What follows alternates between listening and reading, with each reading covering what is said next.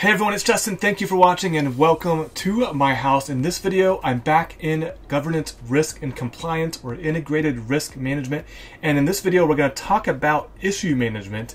I had a question on the channel from Monica. Monica's one of the YouTube viewers, and she was asking about what if she has an issue that's very similar to another issue. How do you handle that situation? And I didn't know the answer, so I went and did some research. Here I am in the compliance workspace, and I've got all this great stuff about issues. I've even put out another video, I'll link to it up above, about how issues can now be related to more than one entity or more than one record type in ServiceNow's integrated risk management. So a risk issue could be related to several different entities. It could be related to an audit, control, a risk, all these different things. And I made a video that was pretty cool, but it didn't really account for the situation that Monica brought up, where you've got two issues that are pretty much for the same thing, and when you fix one, it's going to fix the other. And the functionality, the capability wasn't really intuitive inside this workspace. So you're looking at the overview dashboard of issue management. If I hop into and look at any of the issues in here, this is all the, let's see, new issues. There's not much I can do. I can get in and I can open an issue to view it, and once I'm in there, I can edit some details about the issue. And essentially what I'm going to show you in this video is how to group issues together or create a parent-child relationship between them so that you can close them quickly in mass all at once, right? So if we go to the Details tab in the workspace, there's actually a section called Issue Grouping, which you can see right here in the menu, but you can also just scroll down or click here and it'll hop you down there real quickly, and we have Issue Grouping. Now, this wasn't showing like this earlier, so I'm not sure what I did to pull up the wrong issue. Let's go back to this list view, and let's open up one of these control attestation failures and see if I have better luck with that one. Yes, okay, so my fields are enabled there. So I've got a parent issue and an issue group rule. We'll leave this for another video because I don't know how that works. I can assume how that works, but I really don't know how it works. But notice I can grab a parent issue and associate it with the issue that I'm looking at. So the caveat with this is it's only going to show issues that are part of a current group. Okay, so it's filtering automatically to say, here's all the issues, there's 42 of them that are part of a group that are eligible to be a parent. Well, that's not what I want. I want two separate issues that aren't part of a group that I need to group together. And unfortunately, well, fortunately you're watching this video. Unfortunately, you can't do it in this workspace that I've been able to find. What you need to do is hop out to the legacy UI and navigate to issues. So I've actually already typed in issue in my search box on the all menu there. And what I'm looking for is this under risk. Under issues, I have all issues. Now, if I go back up and just scroll here, you can see I have issues related to audit, operational resilience, policy and compliance. So I could have gone to policy and compliance and gone to all issues. So whichever app you're coming from, they're all the same issues at the end of the day. It's just depending on what app you're using, you might want to go there differently. Now, we were just looking at those ones. I'm going to actually, I can't search in this, so let's actually change the name. Can I search for text? There we go. I saw HR applications, so let's just search for HR, and I should get a bunch of ones with the name HR in the middle when that pulls up here in a second.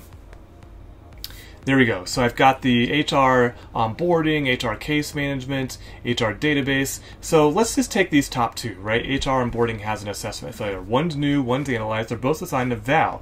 Kind of like Monica's situation, right? She had two issues that were assigned to her. When you're in this interface, you can check the boxes on the rows for those, and then look up here in the upper right-hand corner. I'm going to go to, I think I just highlighted something I didn't mean to. I'm going to go to Actions on Selected Rows. And that's where this little feature comes in that I didn't know about for grouping, and I get a little dialog to create a new group. Now I can add it to an existing group, or I can create a new group and give it a name. We're just going to call this demo for YouTube, like I do everything else that I demo for YouTube. And it's going to grab all the associated stuff. I can give it a description. It's going to assign it to Val. Click OK. And essentially what it does is it creates another issue. So now we have 3 issues.